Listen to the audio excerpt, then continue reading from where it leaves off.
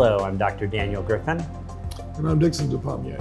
And today we're going to be discussing stroke. Right. Serious topic. You know, it is a serious topic, and I'll start off with a little bit of an anecdote about how this initially got included. And actually, this anecdote tells a little bit about the creation of the medical handbook that we created and the inspiration for this lecture series. Right. And it was in November or December, and I was on my way to Bududa, Uganda. And maybe at some point, some of the staff in Bududa, Uganda, will be watching these videos. Maybe. But I was there, and I was asked to do some continuing medical education at the end of the clinic days. Right. And I thought, well, you know, I have in my head what I think we should be talking about, what I consider the hot, important topics. Right. But I asked the staff, and I said, what topics would you like me to discuss? And the topic that had the most number of people requesting it was stroke. Wow. And I was a little bit surprised because we think I'm in sub-Saharan Africa. It's the tail end of the malaria season. Right. You know, we're seeing all these febrile kids every day. Sure. But stroke didn't seem like you know, it was that high on my radar. But it made me realize a couple things.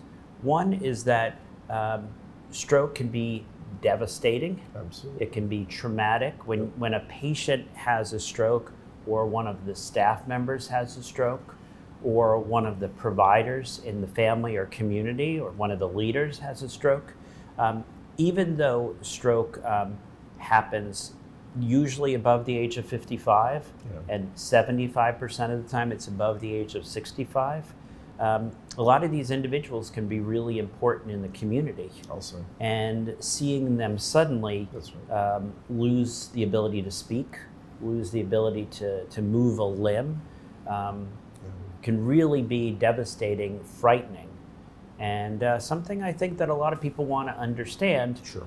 On the level of what do you do when it's happening, but also what do you do so that this doesn't happen.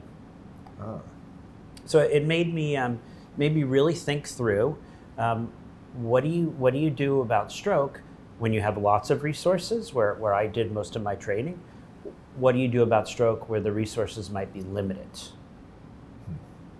And initially I thought, well, there's not much we can do other than prevention, until I started thinking through. And so today, hopefully, we're going to be going through what can you do with whatever resources are at hand. Great. And I'm assuming, you know, you're a man of advanced age. I'll spare you the. I was going to say over the age of 65. Absolutely. That's probably fair.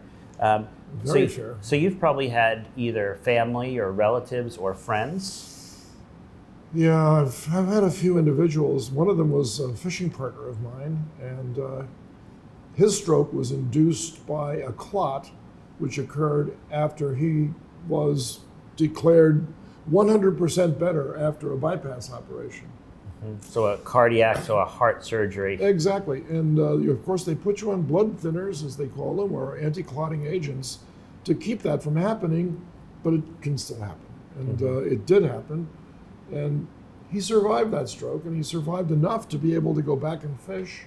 Mm-hmm. But his speech was interesting, because every now and then he would come into a glitch. And he knew what he wanted to say, but something gibberish came out. Mm-hmm. And he would say something like, "I just told you that I caught a fish."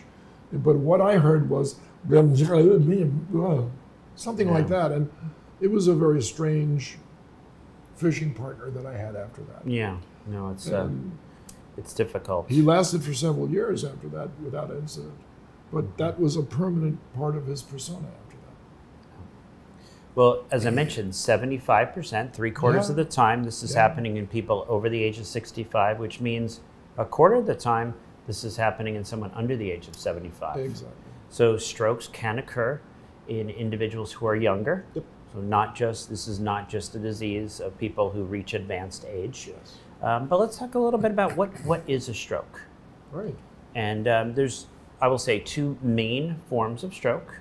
One is ischemic stroke, where you're failing to get blood supply to a part of the brain. And this can either be a localized area closes, Yes. or maybe more commonly something is thrown, thromboembolic, where an embolism actually goes and then blocks off a distribution of the blood supply to a part of the brain. Right. And the other type of stroke, which is actually less common, is hemorrhagic, where you actually have bleeding into a part of the brain. Of course. So those are going to be our two main types of strokes. And then the stroke itself, we can break down into phases. There's an acute, and there's sort of a right up front acute, and then a second phase, and then there's going to be chronic issues. So let's talk a little bit. I don't know if you've ever had the misfortune or opportunity to be with someone who was having a stroke. Not during, but several hours afterwards. Okay. The acute phase actually lasts that window, and we're gonna be using these paradigms of acute and second phase when we talk about our treatments. Right. But usually the onset of symptoms is pretty abrupt. Yes. It's all of a sudden. That's right. You'll be with the person, and then a loss of function of the affected part of the brain. So quite commonly, we can have a hemiplegia, a hemiparesis, where half of the body is not functional. So they might suddenly the left arm they can't raise, or suddenly it might be the right arm, or it might be the arm and leg. That's usually when people start to sense that something is wrong. Absolutely. There often is preservation of consciousness. The person is alert, And they know what's going on. and they know what's going on. They may have trouble communicating it, as you described in your friend, the aphasia, the difficulty expressing oneself.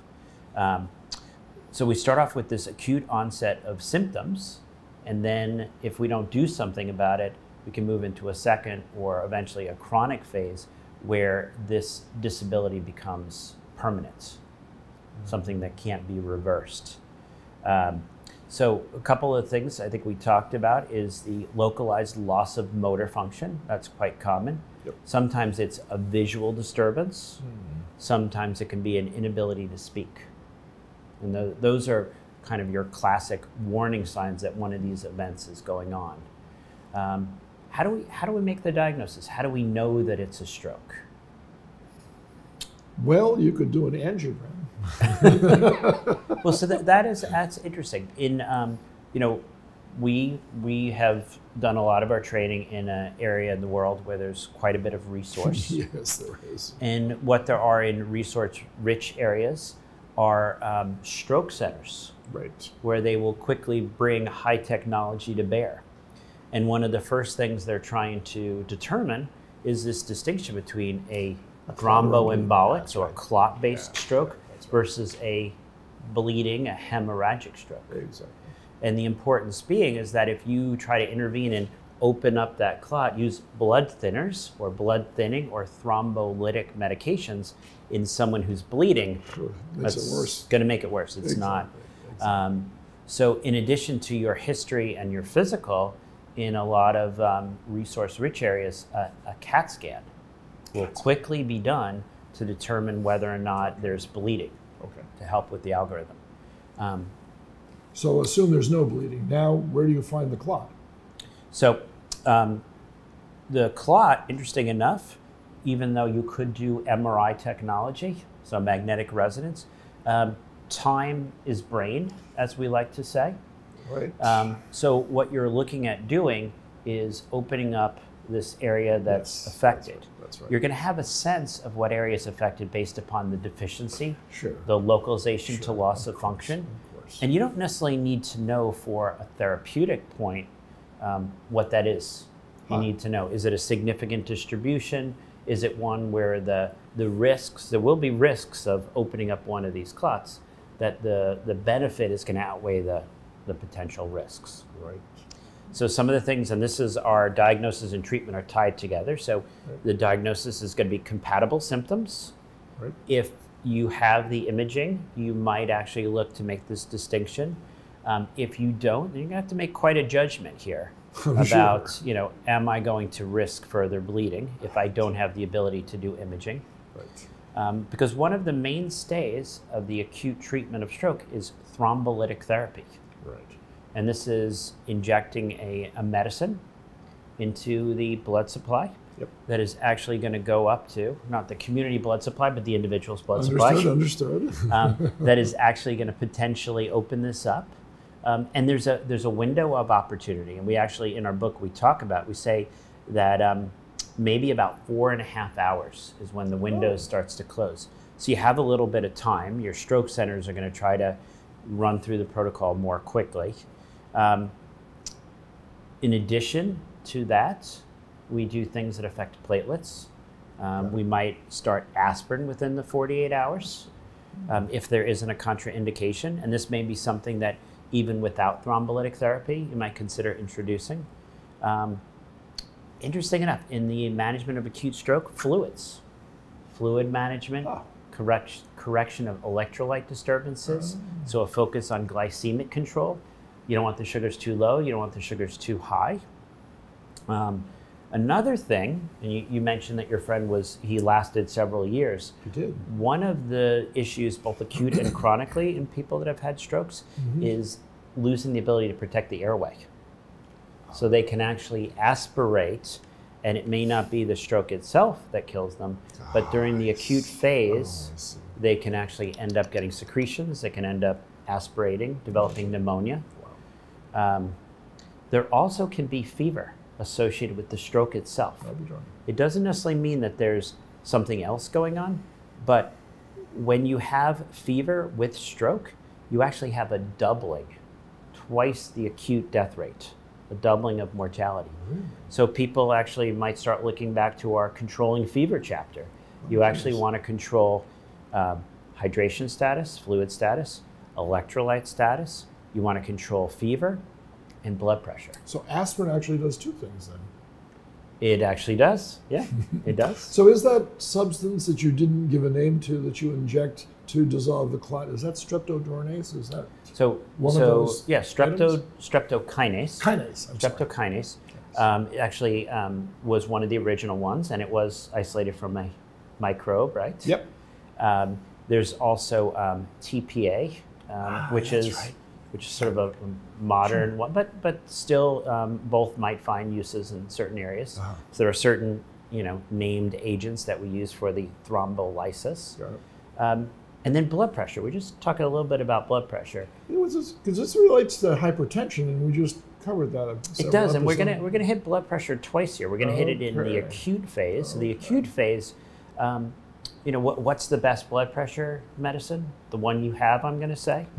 And they've looked at this, and there was a lot of ideas. I think that your calcium channel blockers would be the best agent, maybe your beta blockers. It seems odd to me, a diuretic, if you think about, because you're worried about hydration, so maybe that's not a great agent. But the most important thing is you want to actually get your blood pressure down about 15%. You don't want to normalize it, because part of the elevated blood pressure is essential for continuing to supply the brain with blood. Sure. So we talk about a goal of 180 over 105 and about a 15% reduction in the first 24 hours. Right. But meanwhile, this patient is conscious, and he knows, or she knows, that everything that you're doing to them has the potential to either save their life or take it.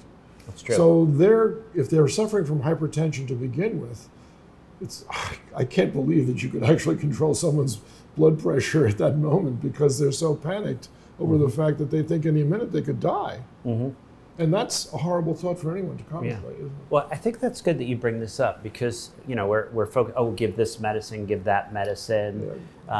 But of note is most individuals, when they are having a stroke, are aware of what's going on. Sure. And this is where I'll say good bedside manner, talking to the patient, realizing, saying, we're here, we're taking care of you, we're doing everything we can. Just because they can't speak to you, don't assume that they don't understand what's going on. Exactly. And that, I have to say, that's an error that I see often made. Sure. Is we focus on, we're trying to make sure we do everything we need to do. Well, probably the first thing you need to do is take care of the patient. That's right, exactly right. So we've got a lot of these acute things. But then you're going to get through this window. And I want to, before we move, I want to just make sure I make this one point. You may say, well, we don't have thrombolytic therapy in our clinic. We don't have CAT scans in our clinic. But this is, again, the decision that we talk about in many of our lectures. You always want to know what resources are available. I'll say. Because there's a certain amount of time. If there's a stroke center 2 hours away, you may want to try to get them there. Yeah.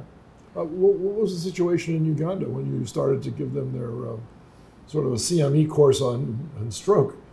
Did they have a place for stroke victims to go to take advantage of this? So Bududa is a very remote part of Uganda. It's a far eastern. You basically can. It's on the shores of Lake Victoria. So actually, it's northeast. You pass along the shores on your way, nice. But you're very close to the Kenya border. There is there's a number of smaller clinics. There is a hospital there, and then another hour away is the next biggest town. So, I think it's important, even though you say our small clinic, we see 100 patients a day. We've got this hospital right here, but then you've got to ask, I've got a certain window of opportunity. When did the symptoms start? And is it going to make sense to try to transport someone to a place with... Like Kinshasa. Is there a... Kinshasa is very far, but there was a closer town. Is it a 2-hour helicopter ride by any chance? Not a lot of helicopters that you're going to have access to. And actually what they did do is they, as I was leaving, they had bought a motorcycle ambulance. And so it's a motorcycle with a sidecar, and the sidecar the person lays down. Right. Because even the roads can be quite impassable at times by cars. Sure. Wow. So we get through our acute phase. I want to talk about what do we do now long term? Do we say, oh, you've had this stroke and that's tough and you're going to have this disability? There actually, and we go through this in our book, we talk about that the prognosis, usually people will have significant impairments, unfortunately, if you're not able to open up the blood supply. Yeah. But a lot of rehabilitation, a lot of physical therapy. Sure.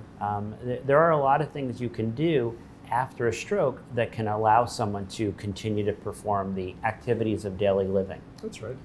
So you don't necessarily just say, oh, it's all over. Right. There is potential, even though the immediate stroke might be devastating, Indeed. to regain a lot of function. Indeed. In fact, I've had, actually, now that you mentioned long-term sequelae, I had 2 fishing partners that developed stroke. The first one, of course, was the individual I told you about that had speech impediment for the rest of his life. Mm-hmm. And the second fishing partner had a stroke that left him partially paralyzed and was anxious to get back to fishing. Okay. So we consulted with a physical therapist at Columbia, a woman from Sweden, a very well-constructed physical person who could massage any part of your body or get you to do whatever you'd like. And when the 3 of us got together in his apartment in New Jersey to actually go over the strategy, she began by asking him, well, what would you like to be able to do again? I like that. So he says, I want to fish. Okay. And she says, well, what kind of fishing? Because she was intrigued. He says, I'm a fly fisherman. He's my partner. He says, I want to be able to fish. And she knew nothing about it. He says, I'll teach you how to do it if you'll get me back on the river. I like that. And you know what? She did. In 6 months' time from the time he had his stroke, we were fishing again. Not as well as last time. And he almost needed a walker in order to get out into the river. Mm-hmm. But he was stable once he did. And so we rigged him up with a walker that had a special projections off the legs so that you could stick them between the rocks, right? Oh, interesting. This was crazy, but and we did it. And here he was in his rocker out there, or walker rather, fly casting, catching fish. That's fantastic. And he was in his late 70s, early 80s when that happened. And I was inspired by that because I said, someday, Ernie, I want to be just like you. He says, don't ever get a stroke. I said, no. I said, I want your perseverance of you're not going to take no for an answer. This is what nature dealt to you. You're going to deal with it, and you're going to get beyond it. And he did. That's fantastic. And he did. He died from something else. Well, let's just close with a list of secondary or primary prevention. How do you prevent someone from having a stroke to begin with? And then how do you prevent them from having another one of these events should it happen?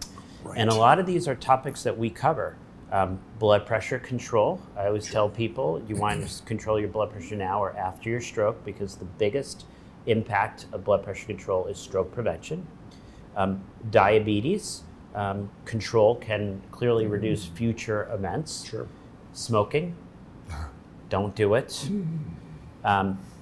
Cholesterol control, and again, this is going to be looking at your population and does it make sense for you to have a cholesterol control program. Physical activity, particularly in someone who's had an event, but right. Overall, increased activity, less sitting will decrease your risk of a stroke. Good. And then in secondary prevention, an aspirin a day. I don't recommend an aspirin a day for everyone, no matter what. Aspirin.